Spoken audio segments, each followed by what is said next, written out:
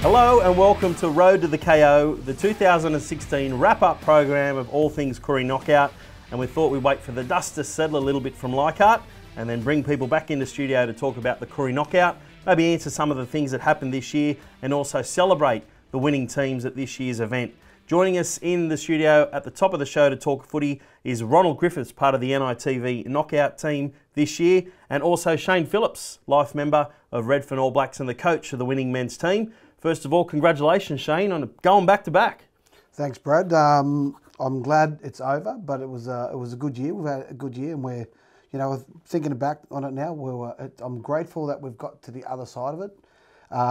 We're preparing for next year, and there's a lot we learnt in this year's knockout. So I think it's time to sort of reflect and bring everyone together and make sure next year one's much more successful. It's quick to jump into next year, but hopefully you guys are celebrating the success. Going back to back is a very rare thing in rugby league.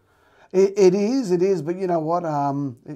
Most times you probably, we've watched sides like Minda River, we've watched a lot of good sides do that, and obviously saw Lapa do it. We've seen some of the other sides do it in the past, but you always thought you'd savour the moment and go with it, but the pressure's on again. The target's back on you. You have to make sure you do this properly and you segment them all and make sure you get your football part right too. So we have to get back to the basics again, and we're enjoying a little bit of a breather without it now. Ronald, they were impressive this year, RAB. Yeah, it's a credit to what they've done. I mean, to not take away from your football side of things and to have the men's and the women's side as champions, it's fantastic. And running a knockout can drag away from that, and you didn't let it affect you. So it's great. Obviously, the pressure is on now, like you say, the target's on your back, and you got the struggle of organising another knockout plus trying to win it again. Yeah, look, we've we looked at a few things that we did wrong, and we looked at everything from the way that the grounds were set out. We thought if we can really isolate them and everyone can take control of those things, we could really just get focused on our football. And you'll talk to Danny later on, and they've got great plans for the women's teams now. The women, they've set the benchmark for us, and we're trying to catch up and live in their shadow at the moment. But it's about just keep building. One thing I'm really proud of is we used to be the bottom of the barrel for a while. We lost ourselves as a community, and we had to scrape back and own the change, and that's what happened. We had to do that sooner. That was probably reflective on the park too. I remember playing years early on when I was with Minda River, and we sort of, for want of a better term, put the cleaners through you a couple of times. But then we got you at Raymond Terrace in 2013, I think it was, and I think we scored the first try to beat us that day, and that was sort of the shift in momentum for me. I thought, you have gone on to obviously win 2 from there, so. Yeah, it's probably a reflection of what you're doing right off the paddock as well. And that was it. You look at that year was the beginning of some success. We saw some success, and we started to get that winning culture, because we had this losing culture for a time. And it's hard to shake it when you got it, because you could be in front and someone scored, you just seem to things fall apart. Yeah. But it was a good mark for us of change, because we used to be first ones to fight. We wouldn't train hard enough. We didn't know, every player didn't know their responsibility to their community. Yeah. It's different now. People want to make sure that they represent the community properly. No one's saints, but they're trying to do it as not just football, but as fathers and as brothers, to do the right thing and be representative of your community, your family, but also work your guts out in the football field. I think the professionalism really showed this year, and I've seen the last couple of years Redfern leading as the fittest team in the competition. I think that was the difference this year, and that every one of the 25 you had in your squad was doing their job, because that really showed. I mean, I saw other teams just not at the standard of fitness that RAB was this year. You know what, I love it as I didn't know whether I was going to be alive to ever see it, but from when I was a young bloke, we were young blokes caught up in the grog, the yardy, we were destroying our lives, and we thought that was cool. Now I see a lot of young fellas now, they train all year round, and the girls, I see them training all year round. And the new hangout is the gym. And the kids are following it. The kids are trying to emulate it. Everyone's responsible for those children, and we're trying to bring that together. That's important to us, and we'll see the ripple effects of that. And it's just simple investment of ourselves as a people, really. The benefits of it could be in sport, but it's more so we want it to be benefits in families and the other stuff around our community. But footy, it's great to be able to win. I've seen enough loss, and I remember the way that the young blokes, they were not just feel defeated, but they were, they didn't know whether they were worth continuing in their game. But they actually got to be we said it. They had to be the solution, and they chose that to be that solution. They worked hard at it. Fantastic. Well, mate, congratulations. It was an awesome win this year. You worked very hard, and the role that you played this year as the coach of the men's team, but then also being widely recognised as one of the leaders of the Redfern community. How hard was it for you to balance the hosting of an event and also being a coach? It was extremely hard, not for any other, and I suppose we have to wear it as community people. We're community people. We're coaching, but we're on the ground level at Leichhardt Oval, which, we were grateful that we got a great event and a great venue and all that, but we know there were a lot of flaws in it. Where we'd have the people who were organised and probably were running flat out, but we were always visual as the team. So all of our own networks, we were the first place they would voice any concern or any of the issues, and it was really taxing trying to get your head into football and deal with a matter that had to be sorted so you can keep communities. They travel a long way to want to be looked after. So everything from the food, we were stressed out about the way the food was situated in Leichhardt ourselves. And the elders weren't in Leichhardt. We were looking at things like parking. We didn't have control of it, but we thought we do have to have a say and build something nice that can complement all of that. And we know that next year we're going to be looking at everything that we think we didn't do right and make it better, because we want to have it all connected. I've seen Minda River run it like that. I saw the Yowies run it like that, but Walgett as well. They ran some great knockouts and they set the benchmark. So we want to try and get to that standard. This is a Sydney issue. I mean, I've seen it over the many years now. We've been watching and playing and coming to knockouts that in the bush and in other areas like Raymond Terrace and those areas, 3 or 4 grounds are next to each other. Dubbo as well in 2015, 4 major ovals with a big complex next to it. That's a dream. If Sydney had that, we would be loving it and you would be in the one place. Leichhardt, obviously the issue was distance. Distance away from each ground made communication difficult for all the officials from each ground to pass messages and get that around, and even to travel from oval to oval. Does this mean that you're fairly confident Leichhardt won't be the host next year? Look, I suppose I'm not the committee, but I'm pretty sure that we've all looked at it, and Leichhardt, although we were really grateful for their buy-in on this, we need to think about the whole community and the way it works, from our elders to our families. People travel, and look, the ones who get looked after last is the players. The players get out there, take lifelong injuries into for the rest of their life, they've got to deal with the injuries they have made during knockouts. So we want to make sure they're looked after. So if we can make that better, which means if we end up with a place that brings everyone together and keeps everyone on the same level, elders can watch the football at the same time as in the elder space, all the stall holders and everyone's in one area. That's our dream. That's our dream, and we want to make sure that we do that sort of thing right. We want people to walk away saying it was convenient, it was family oriented, it was culturally strong, and it was a good knockout. I think probably the only standout issue, which I think people would probably, outside of all the logistical things, was probably the decision on grand final day to remove the under-12s grand final from the main oval, where a lot of people were really excited. They've been playing down on Glover Street the whole tournament. Under-12s traditionally have been a televised event for the kids to be on show, and this year they weren't. They were bumped for one of the girls' semi-finals. So hopefully, if the committee is looking seriously about making sure that everyone else is represented the same way historically, I think that's probably something that should be resolved. In that one, I can defend him on that one, because I wore the brunt of that dissatisfaction, but it was not our club that had made that arrangement. It was basically based on how we did it with television. So it was complicated, but you know what? We'll fix that. We'll fix it. Sounds good. What about the rest of the teams that you saw this year playing the knockout? Because it was a tough event. Anytime you win a KO, it's tough going. Who impressed you this year, and some of the other teams, or even some of the individuals that you saw running around for the 3 days in the men's comp? I loved what Lapa put together. I thought Lapa's side, you can see all these young blokes coming through from Lapa again and ready to emerge again. I saw Cabo. Cabo were fantastic. I even like sides who you could see the real potential in sides like Burke, who worked hard, and I could see they were really driven community-wise. The side, and I'm getting the Western Sydney side, the side, combined country side, I like that. They're all young blokes.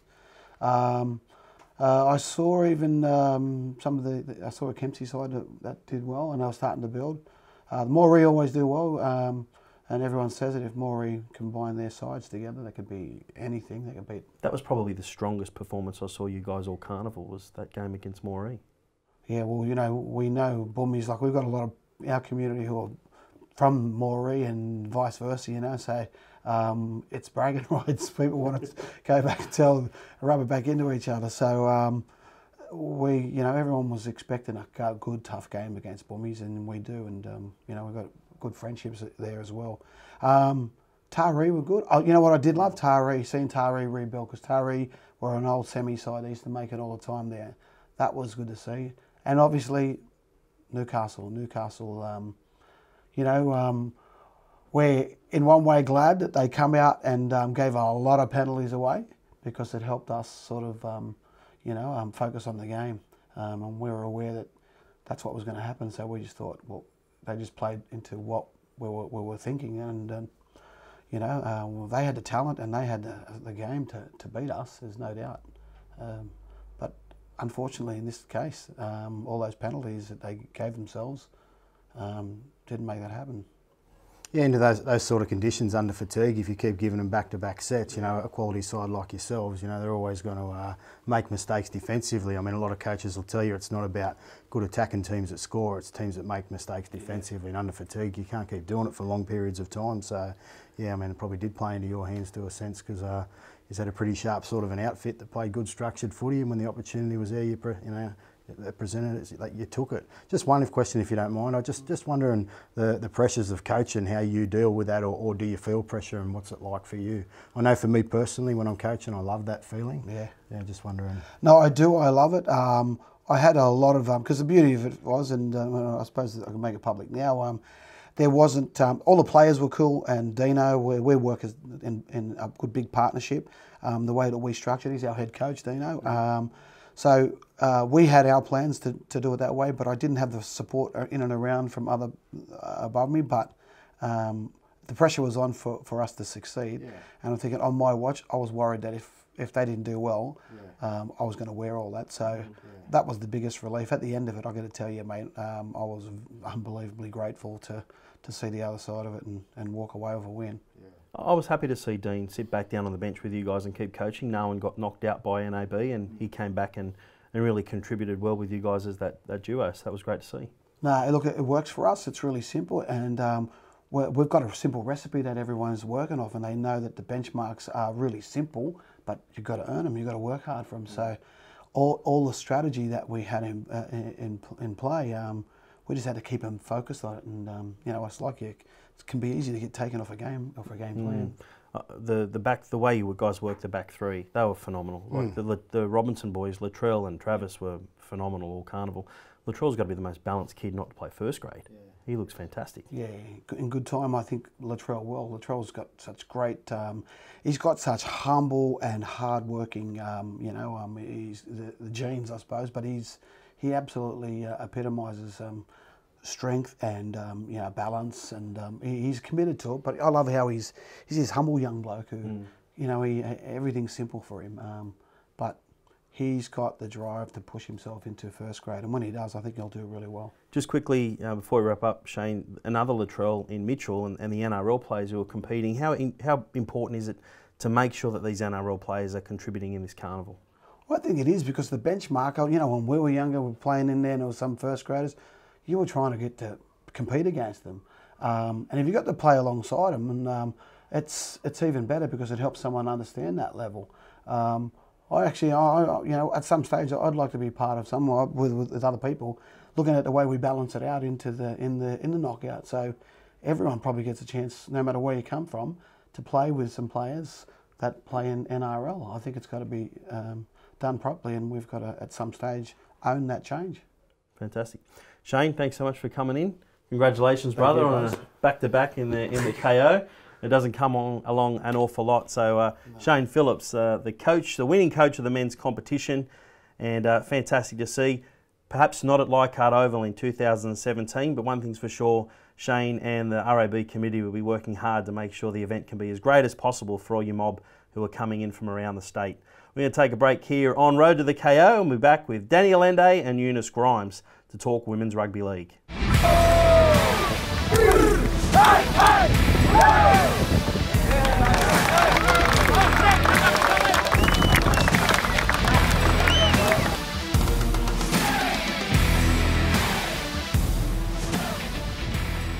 Welcome back to Road to the KO, our wrap-up special for 2016. And joining us now on the program is the coach of the women's RAB winning team, Danny Allende Senior, and one of their star players in the proposition, Eunice Grimes. Welcome, guys, to the show.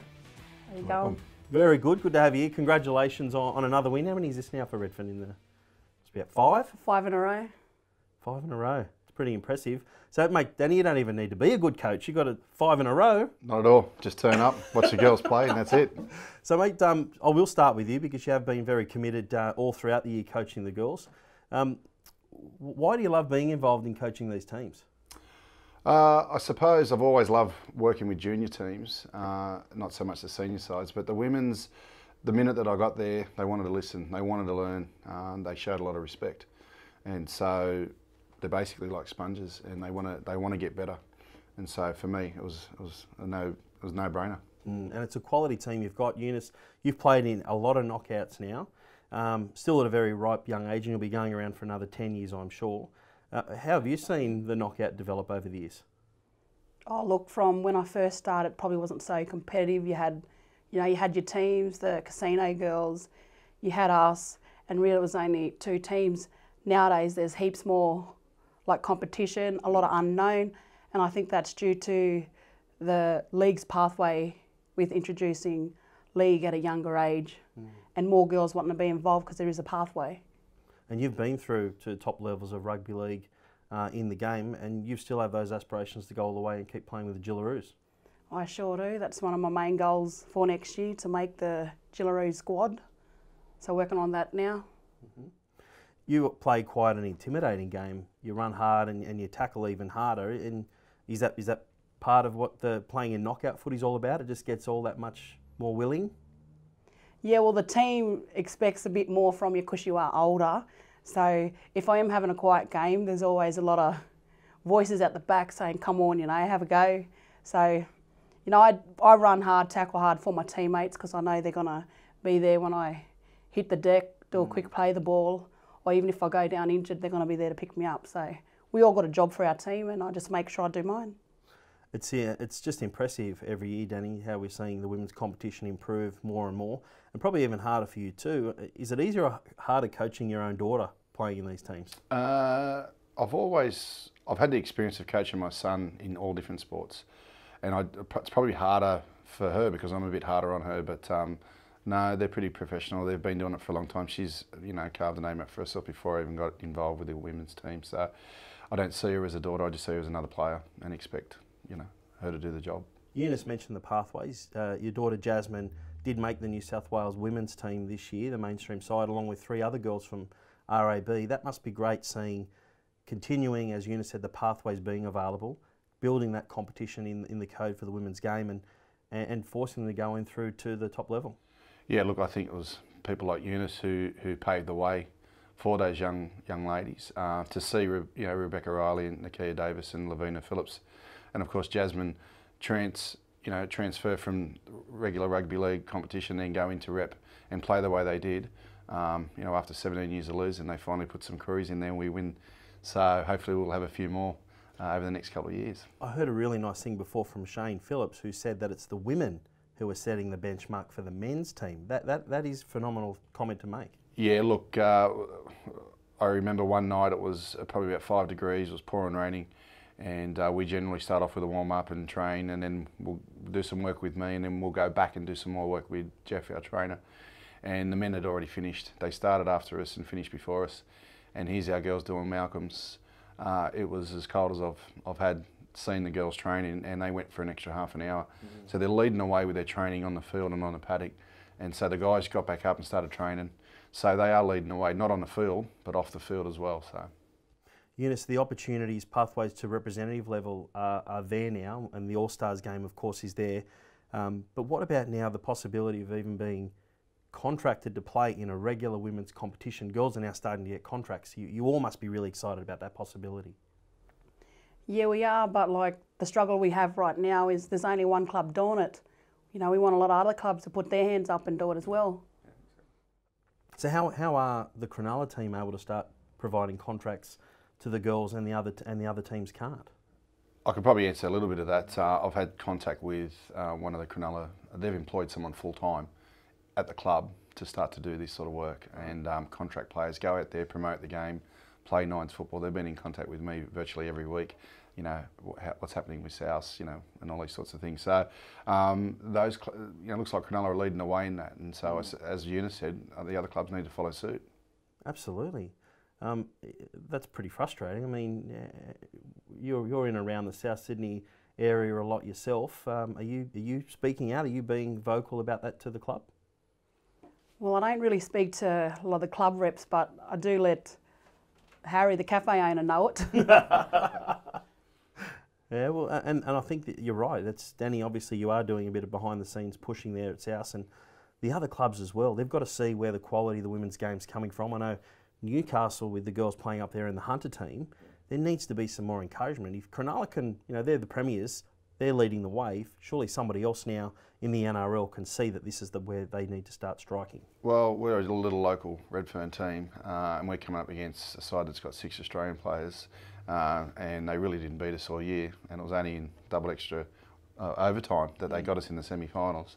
So if we can do that at this level, imagine if these girls get the same training and, you know, access to all of the equipment and resources that they've got. These guys are going to get even better. My concern is also the country girls. You know, what's happening with them. We need to support, you know, rugby league needs to support these women, not just in the metro areas, but in the regional and the remote areas, because there's some great talent out there. Absolutely. Mate, I want to take this opportunity to congratulate you too. Coach the RAB women's team, you're also the coach of the New South Wales Koori's team, and also part as an assistant to the New South Wales mainstream team, which defeated Queensland for the first time this year. So well done on a great year for you. Yeah, thanks. And look, the girls made it easy for me. There's some brilliant players there, and we just basically did what we did all year. We turned up, and it was phenomenal for these girls a few weeks ago to play Queensland in the Indigenous side. They're playing at 8 o'clock in the morning at Mascot Oval, and went out there and really ripped in. And to do that, you know, 7 weeks, some of them didn't even play, like Beck Young, for at least 2 months. To come out there and the football they produce is a credit to themselves. But thanks for that, Brad. And as I said, I got over it all to the girls. They've made it great. Guys, thanks so much for coming in and giving us some time at our wrap-up special Road to the KO. And you'll be back again next year, Eunice, won't you, playing the KO again? Sure will be. With RAB on the path to playing in the Gillaroos very soon. She better be. Coach, look out, getting in there, getting in your ear as well. Road to the KO, and the KO app also wants to thank Danny for his support in 2016 to help us bring our program together as a sponsor of our program as well. He's a great supporter, not only for the women's game and junior rugby league development, but also even to bring programs like this to you. So thanks again, brother. No worries. We'll take another break here on Road to the KO and be back with a great young player moving through the ranks in the La Perouse community.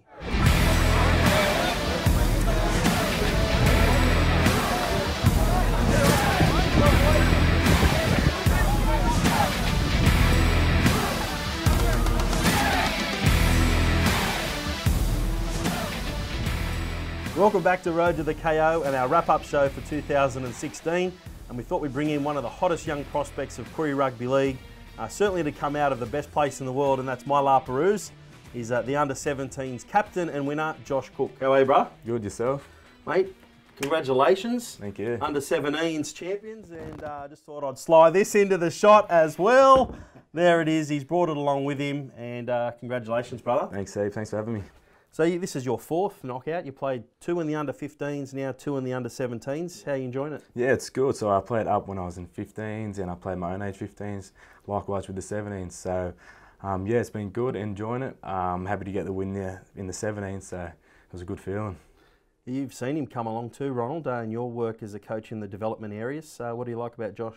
I think it's probably, I had the pleasure of spending some time with him with the New South Wales mainstream 16s, and I thought it was his, the way he carried himself away from the park, you know, his manners and things like that, and that's probably echoed, you know, in his work ethic on the park. So yeah, and to watch him grow from there to captain that side on the, you know, the long weekend and hold the trophy aloft, you know, it's a great testament to your family and yourself, bud, really good. You come from a big family yourself, don't you? You got 5 siblings. And yeah, 5 siblings. You got to play a bit of a leadership role there yeah, too. That's it. I like to take that into the football scheme of things as well. Looking after my younger brothers, so it definitely takes a role. Nice. What do you like about playing knockout footy? You get a chance next year to go up into the men's competition and led now in the 17s. What does the event mean to you? It means everything to me. You know, representing where you're from, you know, your community, and it's just a different brand of footy. I found that, you know, compared to your junior representative sides of South Sydney and stuff like that, it's just a different kind of brand. You know, it's a lot more tougher and, you know, different kind of vibe with things. So, you know, I enjoy it heaps. It's real fun. Mate, I saw you throw a couple of flick passes at the knockout this year. You don't get away too much with that playing for South. Do you? You know, it's just, you know, blackfella footy. That's what it is. It's just the best. So you're now developing into playing in the South. You've been through the mats, now you're going to SG Ball, and you're also training with the under-20s team. What are your hopes now with your rugby league career? Yeah, so my aspirations are to obviously play for the red and green in first grade. So I went through my Harrow mats, and now I'm doing my SG Ball, and lucky enough to train with the under-20s. So I'm just, you know, being patient, going through the grades, and just see where that gets me. What's your advice to Josh moving into the men's comp next year?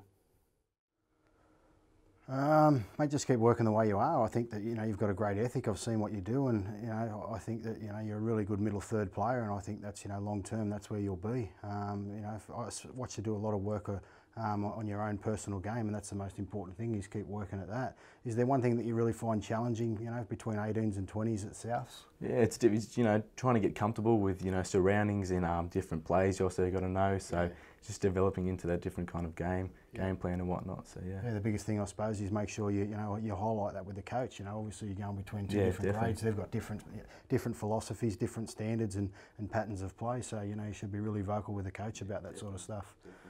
Have you've moved around a little bit as you progressed up through the age groups, from playing in the backs, now playing at a hooker role. Where do you see yourself in the future? I like how I'm playing in hooker now. I'm enjoying it. You know, I like being amongst the defensive kind of things. Running the ball, I feel as though that's my place. Being around the ball more and just getting more into it. What a progression of hookers that La Perouse has produced in recent years. I'm looking at, you know, the Garvey boys, Craig and Grant, both have played NRL football now. Grant debuted this year with the Roosters, and Nathan Peets is a former Lapa junior who plays hooker. So you potentially could go into the men's competition next year and be 4th string hooker if Peetsy decides to play KO. Yeah, you definitely got to mix up your play then. Definitely. But you won't care where you play, do you? No, I'll play anywhere. You know, as long as I'm representing my community, especially for Lapa boys, so I'll play anywhere. The one thing for sure, Lapa produced a seconds team this year again, playing locally, which really was nice to see. A lot of veterans playing with a lot of the younger players. So even if it means young ones like yourself have to come up through a seconds team first to play, then that's fantastic. I mean, we didn't have pathway football when I was a kid coming up through the ranks, so I remember playing in that Lapa 2 side against grown men from the bush, Feskin, blackfella from Lapa. I was scared to death. You probably don't need to worry about that now because of your 4 years of travelling in through the knockout. You're going to men's next year, you're comfortable around playing in KOs. Is that right? Definitely. I mean, going from the 15s, 17s and now going to the men's is like a pathway to myself. So I feel as though that, you know, I'm ready. I've, you know, experienced it. Men's is a different thing, yes, but I'm glad I've played 15, so 4 years under my belt already. One of the things that we talked about before and through social media, being heavily involved more around the knockout these days, is some of the experience that you saw around some racist issues, even on the field around the game, something that we really need to touch on and try and resolve for next year's event. Definitely. Yeah, it's one of those things really, you know, myself, like a light-skinned blackfella, I find that, you know, I don't be seen as an Aboriginal boy, so I do got that, but, you know, this is one of those things, so it's just in the footy, you know, they don't mean it, but in the game, you know, anything goes, so. Cuts pretty deep, but doesn't it? Yeah, brother, you know, it doesn't matter whether they mean it or not, you know, that shouldn't be tolerated at the end of the day. You know, we're all one, you know, and you represent yourself, you know, your family, you know, really proudly. You do a great job of it. Yeah. Josh, you skippered the 17s this year and you won the trophy. Let's just see that trophy one more Here time, we go will we? again, eh? Go LA. But, you know, hopefully a progression of that through, and you've shown some fine leadership, mate, for the 17s, and we know that you'll do that through South and the SG ball and also in the under 20, so good luck with your career. Thank you very much. Thanks for having me. No worries, brother. Thanks. And girls, he is available if you wanted to. No, I'm only joking. Don't put you on show too much. But just wanted to showcase some of the great young talent coming through. Congratulations to the Kirinari Hostel mob and Ash Gordon and his mob for winning the under 15s competition. They were a fantastic outfit, weren't they? And also to the Taree mob. South Taree Biripi Sharks put in great performance in a lot of grades this year. We saw some fine talent coming through in all of the grades. Congratulations to them for winning the under 12s competition. Take another break here on Road to the KO in our wrap-up show for 2016. And Ronald and I will be back to wrap up the event for 2016. Find somebody to run into the open space. Just sitting there, but not going for La Perouse. Then let them put it in their best. It's important that they keep the set of six and get to the kick. Defence line has been very strong all game. Hello and welcome back to our Road to the KO 2016 wrap-up special. And Ronald Griffiths, it's been another big year for the Koori Knockout, 46 years of such a fine event. Next year it'll be 47 and RAB have got another big job to host the competition.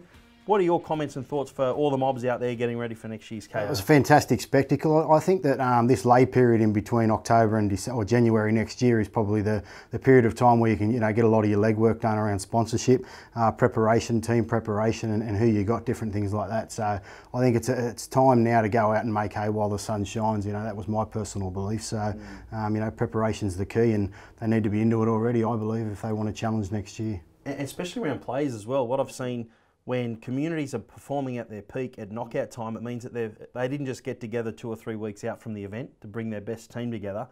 They planned ahead, whether it be social events, getting up, catching up, being together, or trying to play together as much throughout the year, which isn't always possible when players go to either higher levels or live out of community. No, something big that we introduced was like a Christmas party, you know, with Minda River at different stages, and also a presentation that, you know, that was a chance to bring people back together.